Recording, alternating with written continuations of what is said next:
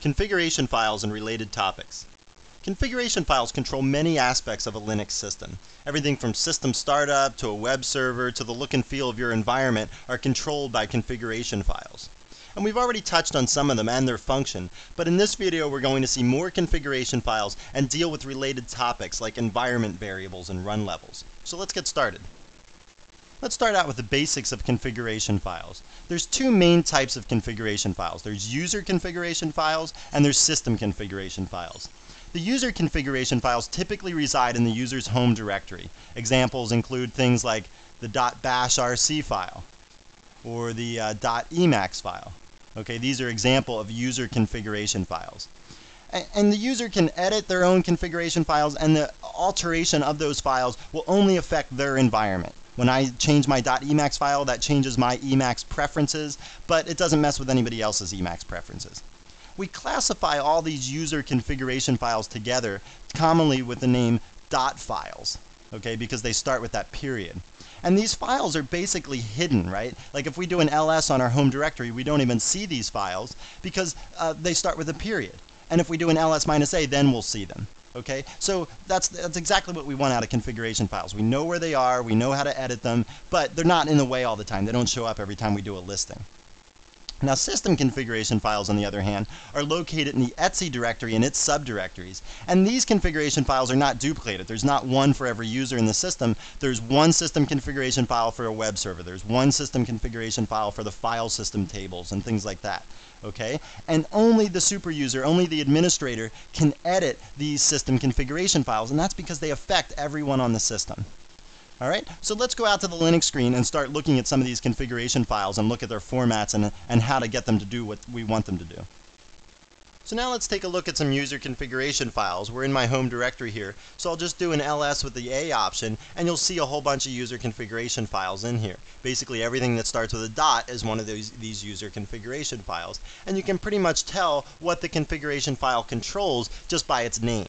Okay, so the things that start with .bash here have to do with the bash shell. The things that start with .emacs have to do with the Emacs editor. The things that start with .gnome have to do with the GNOME environment, and so on.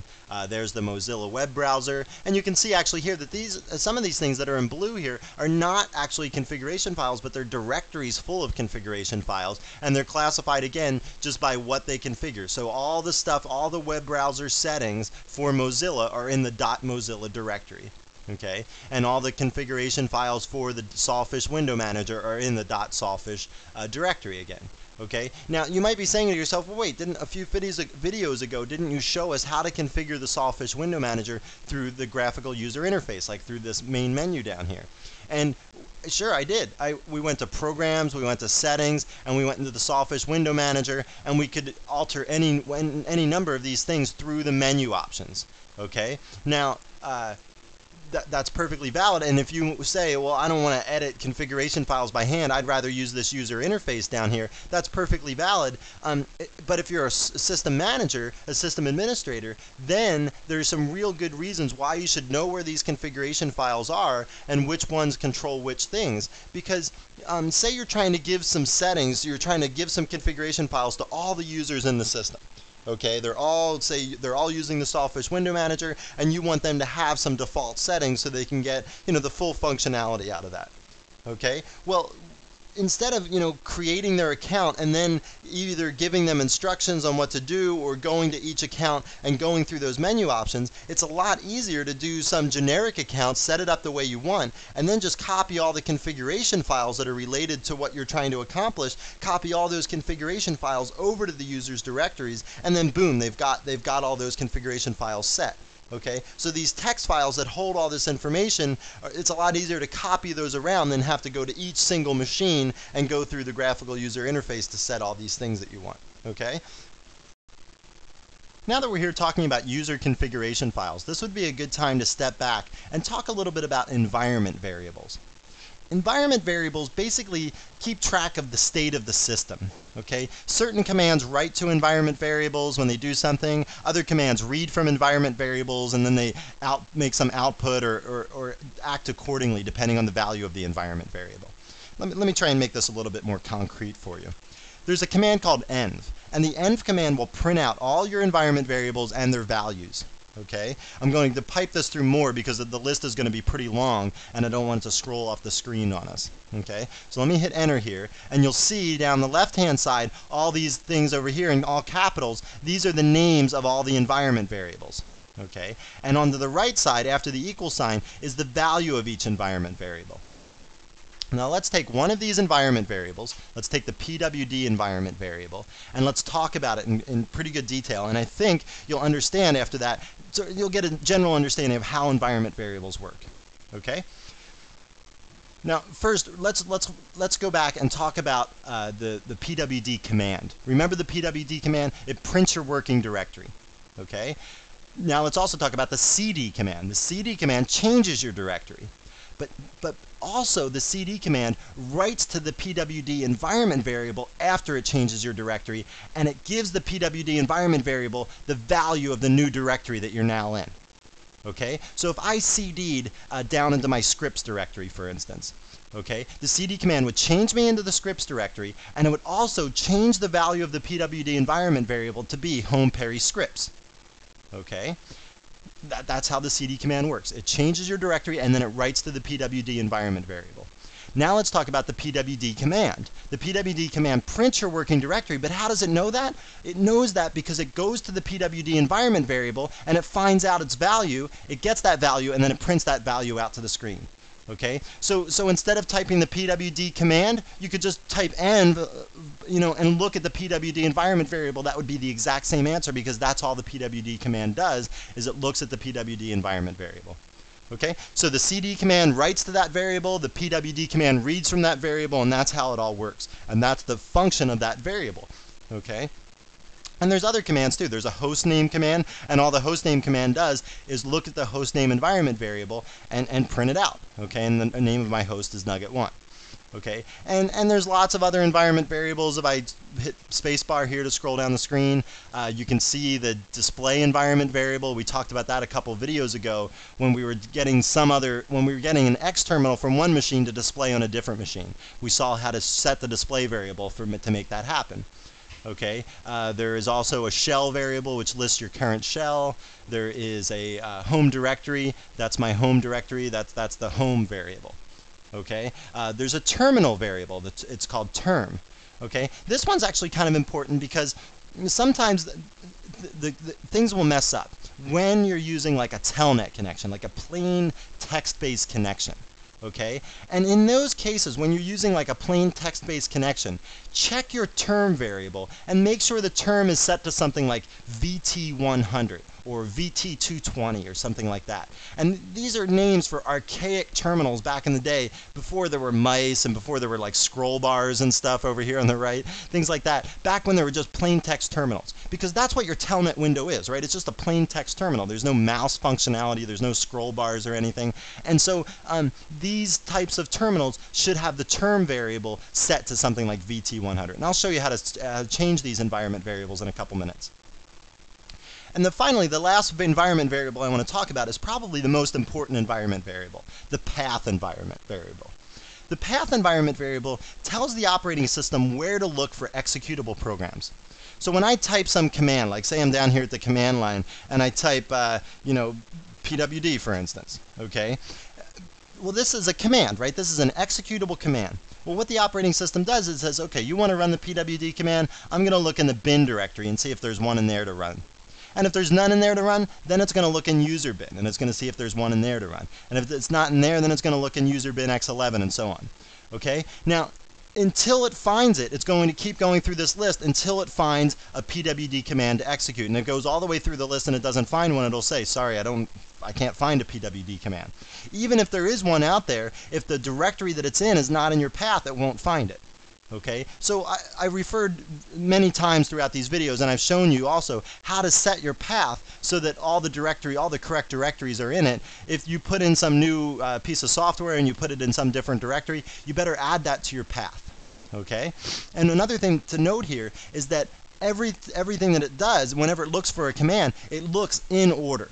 Okay, it doesn't skip around here. So it's going to, this is the most important directory in some sense. This is the second most important directory. This is next, and so on.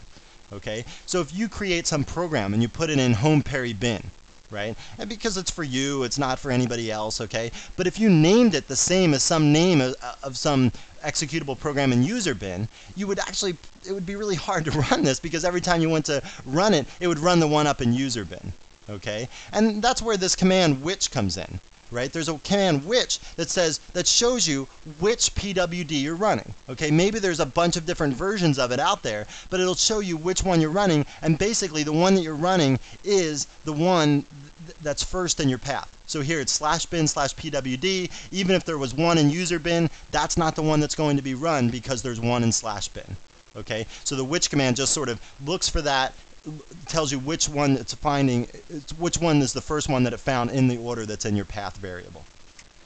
Now let me show you actually how to set an environment variable explicitly. Okay, and we've done this before with the display environment variable or with the path environment variable. Let me explain it to you again, and maybe it'll sink in more since we've been talking more about environment variables explicitly here.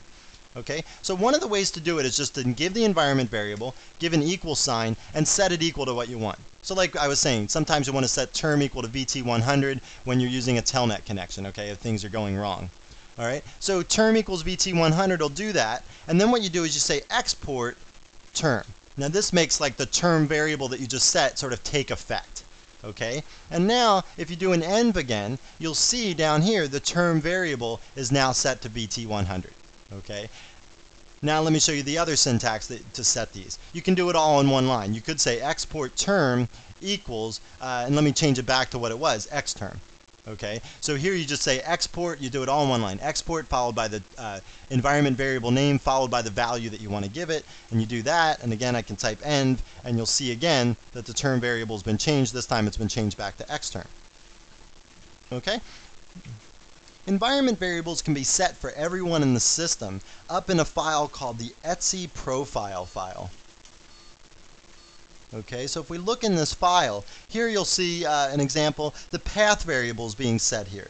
Okay, now there's a few if statements here, but basically let me just explain what this line does. Okay, what this is doing is it says take the path variable and set it equal to this thing over here on the right, and what's over here on the right is the /sbin directory, and the colon says append that on to what the path is equal to already. Okay, so this says add sbin to my path. That's basically what this line of code says. This line of code says add user sbin to my path. This line of code says add user local sbin to my path, and so on. Okay, so this is what's happening here. This is how you set up the path environment variable for everyone on the system. You do that in the etc profile file. Okay, now if you want to set something just for yourself, like you want to add something onto your particular path but nobody else's path, you would do that in your own user configuration files. So let me quit out of the etc profile file here, and let's look at the bash profile. Okay, this is where you would change your own personal path. So if we look at this file, you'll see in here I set my own path here. I said, okay, keep the path that's already there, but append onto that $home/bin. $home is another environment variable that's equal to home Perry. Okay, so this environment variable says add home Perry bin onto my path and add it onto the end here. Okay, you notice that, and then I'm adding it onto the end. So I want to have all these path places take effect before home Perry bin. Now let's poke around and look at some system configuration files and the startup scripts and that kind of stuff. And remember, I told you that stuff was in the etc directory and its subdirectories. So let me switch over to be the root user here so we can poke around and see everything that we want. And let's go to the heart of it all. Let's go to the /etc directory, and we'll do an ls here. And a bunch of stuff just scrolled by the screen. Let's go back and look at some of that.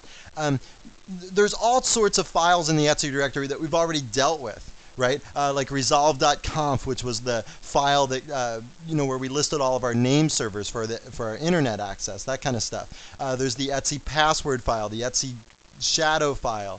There's the etc group file. We saw all those things. There's the host allow and host deny file. That stuff, okay, we've seen that. There's the X11 directory, which sets up, the configuration files for X Windows. The PPP directory, which is where you would configure the point-to-point protocol. Okay, so lots and lots of stuff is in here. What I want to do now is go to the rc.d directory, which on Red Hat is where the system startup scripts reside, and we'll talk a little bit about run levels and how all the startup works and so on. So let's go down into the rc.d directory and look around a little bit.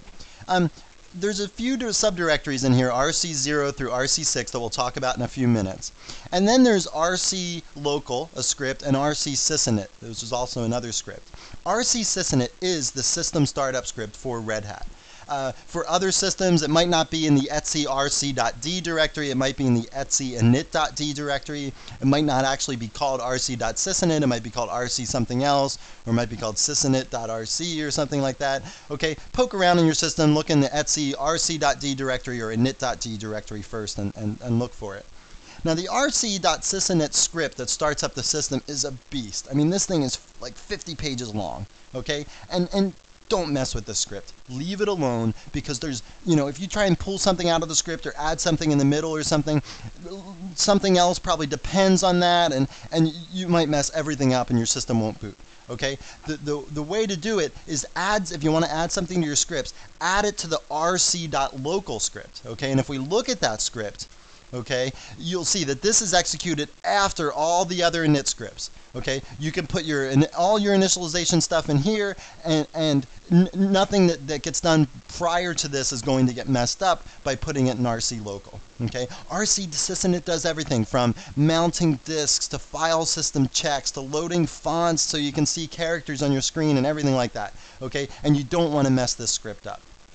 All right, so let's take a little aside and talk a little bit about run levels, and then we'll come back here and look at these various directories. Now let's talk about run levels a little bit. There's different run levels in the computer, 0 through 6. And each run level represents sort of a different state of the system. Run level 0 is the off state. There's nothing running there, so it shouldn't even be called a run level. Then there's run level 1, sometimes also referred to as run level S. That's not a 5, okay? So run level 1 is single user mode. This is what you would be in if you were like recompiling the kernel or trying to recover some files off of disks or something. Something where you don't want anyone else logged on the system, and you might have to do some reboots and things like that. You don't want anyone else on the system, so you would be in run level 1. Run level 2 would be a multi-user mode. It would have all the functionality out there except for networking. Run level 3 would have multi-user mode with networking. It's like sort of one step up. Run level 4 varies from vendor to vendor, what exactly is running at run level 4. You can check out your system and see what's there. Run level 5 has all the functionality with the X Windows environment. And then run level 6 causes an automatic shutdown and a reboot. Okay? Now, what happens is when that startup script takes over, basically the first thing it does is it checks and sees which run level it's going to go to. And it looks in some file. I'll show you how it looks for that. And then it determines which run level it goes to, and then there's a startup script for each of these run levels. And the main startup script calls the independent startup script, so there's like RC1, RC2, RC3, RC4, and so on, and each of those scripts carries out the actions for that run level. Okay? And you can get whatever services, extra services you want running at each run level by altering those scripts, and I'll show you how to do that in a couple seconds too. So each of these directories, RC0, RC1 up to RC6, corresponds to a particular run level. And each of these directories has information in it that the startup script is going to use to decide what services to start and stop to enter that run level. What services will be running when the run level is entered. Okay? Let's look at one of these directories. Let's look at RC1, okay? And by contrast, we'll also look at RC3 in a second. But let's talk about this for a second. There's two kinds of files in all of these RC directories, okay? There's files that start with K, and there's files that start with S. Okay, and you can see the S ones over here, and all the K ones are up front. Okay, the files that start with K correspond to services that must be killed to enter this run level. So if this service, if the NFS service is running, then it should be killed to enter run level 1. That's what this says. Okay, if the LPD, the line printer daemon, is running, it should be killed to enter run level 1.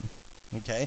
Now the S corresponds to services that should be started if they're not running already. So the service single and the service key table should be started to enter run level 1. Now let's contrast this with run level 3. Okay? And you'll see here that much fewer services are killed and many more services are started. Okay, and they just relate, you know, like we said, RC1 relates to run level 1, which is single user mode, and RC3.d relates to multi-user mode with networking. So obviously, more services will have to be started to have multi-user mode with networking than single user mode. Okay, now if you wanted to change something here, like say you wanted to start some service in run level 1 or have some other service killed in run level 3, then what you would do is you would change the S, the leading S on this file, to a K, and then that would kill that service. And you have to be careful of one more thing, that there's this sequence number after the letter. Okay, so K03, K20, K20, K46, K50. K3 is going to be done first, then the K20s, then the K46, then the K50, and so on. This is just an ordering for the system to know which order to kill things. And the same for the S's. This is the order to start things. So if you're going to add something to this list to start it up when you go into run level 3, be careful to understand what it depends on and make sure that it starts after the stuff that it depends on. Okay? So that's the structure of all these RC directories. They're basically all the same in basic structure. They have some Ks in the front, some files corresponding to K, which corresponds to killing services, and files that start with S, which corresponds to services that must be started to enter that run level. Now another important file in this whole startup process is a file up in the etc directory called a init tab. Okay, this file is just another piece of the whole startup puzzle. Okay, and up in the front of the file it describes all the different run levels, and you can see here that it says level 4 is unused in Red Hat. Like I said, that level 4 varies from system to system. And one of the next things it shows is what the default run level for the system should be, and here it's saying that the default run level for this system is run level 5, which is the multi-user mode with X Windows. Now, if you want to change the run level permanently, you just go into here and you change this 5 to 3 or 2 or whatever you want to change it to, and then that will be the run level for your system once you shut down the system and reboot.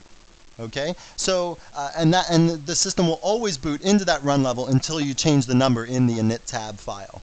And as you go down through this file, you'll see stuff, what should start at level 0, what should start at level 1, and so on down here. This should be run in every run level, it's saying. Down below, you'll see that you know, there's some Getty programs, these get-tty programs. These are just text-based login programs. Okay, and what this really is like, you know, when you see that login prompt for you to type, that's actually a program running. And it says, okay, give me your login name, you give it your login name, you give it the password, and then it runs a little program that verifies to make sure your login name and password are valid, and then it logs you onto the system. So that little thing that prompts you for your login and your password is a program that's called a Getty or a get-tty, and that's running at every run level. Okay, you need that whether you're in single user mode or multi-user mode with X Windows and so on. Now something that you might want to do actually is change the run level temporarily instead of change it permanently like we saw that you could do in the init tab file. So to change it temporarily, use the teleinit command. Okay, and what you would do is you would follow teleinit by the number of the run level that you want to switch to. Now if I hit enter here, what would happen is I would lose my X Windows screen here. I would actually be logged off, and then I would get a login prompt like that Getty prompt on a text-based screen. I would log in and I would just have text access to my computer. I would have no windows, no mouse, none of that stuff. Okay, that's what teleinit 3 would do. I won't do it because the screen's really ugly and I don't want to show you all that stuff. I just want to show you how you would do this. This is a really useful trick to have up your sleeve when you're learning X Windows and you're messing with the configuration files. Because a lot of times what might happen is you mess with the configuration file and X Windows won't start anymore, but it also doesn't just like end gracefully. It like tries to start, it fails, it flickers, it tries to start again, it flickers and it fails, and this is just a mess. Okay, and you won't be able to get control back of your computer, unfortunately. And so what you should do in that case, if you've really messed things up with the configuration files, is log into your computer from a remote computer, become the super user, and then type teleinit 3 or teleinit 2 or something to get it to a run level that doesn't run X Windows. So then X Windows would automatically be shut down. Now, to shut down your computer altogether, don't just type teleinit 0, okay? And instead use a command called shutdown. And let's look at the man page for shutdown. So man page, or the shutdown command, brings down the system. It brings down the system in a nice way. It spins down the disks, it makes sure everything's closed up correctly, and so on. Okay, so this is the way that you want to bring down your system. And there's all sorts of options for shutdown. You know, the -K option says don't really shut down, only send the warning message to everybody. The -T option says how long in between the warning message and the actual shutdown. Okay, the -R option says to reboot after shutdown, and so on. Okay, and there's all sorts of things. You can force a filed system check on the reboot. You can cancel an already running shutdown. Okay, and so on. All right, so this just kind of gives you the option of shutting down your system. It warns everybody that's logged onto your system. You can give some warning message, and you can do all sorts of options like rebooting the system, file system checks, and so on. And this is the way you want to shut down your system, not with telnet 0. Let's talk about one more thing before we wrap up. We've seen that if we change the run level from, for instance, run level 5 to run level 2, a bunch of services are going to stop. Namely, those services that are not scheduled to run in run level 2 but were running in run level 5. But changing the run level is kind of an extreme measure just to stop some service. And instead, you can do what I'm going to show you right now to stop one service in particular. So I'm already in the etc directory, so let me go down to the init.d subdirectory of etc and do an ls there. And you'll see a bunch of scripts here. Now these scripts all control some particular service. The LPD script controls the line printer daemon. The sendmail script controls the sendmail program. The zinetd script controls the zinetd daemon. Okay? Now these scripts can all control those particular services, and you can stop, start, and restart those services with very simple commands. Okay? So now if you weren't in this directory, the way that you would do this is you give the full path name, like etc init.d / say lpd. And say we want to stop that service. So you give the LPD script the stop command. Okay, just like this. You hit enter there, and it says stopping LPD, and then it says, okay, it's stopped. All right? Now, if you want to start that service, you know, you can do it also, you know, because I'm in this directory, I can also do it with like the // like we did with our shell scripts. So I could say /LPD, and I could say start. Okay? And that starts the LPD service. Okay? And there's one more command that you can do, is called a restart. It'll stop and then automatically restart. Sometimes the service just kind of hangs. It looks like it's running, but it's not actually working. And so you just want to stop it, but you'll want to automatically restart it. And in that case, you can just use the restart command to save you from typing stop and then start. So I do that, and it says stopping LPD, starting LPD, and so on. Okay, so any of these scripts in here can be stop, started, or restarted in this kind of a format. And this is the way that you want to do it if you want to stop one particular service. All right, well, it's time to wrap up another nugget. The main topic of this nugget was configuration files. We talked about user configuration files and system configuration files. And remember, we also call user configuration files dot files because they start with a period. So if you see something in a text or on the web about the dot file, they're talking about user configuration files.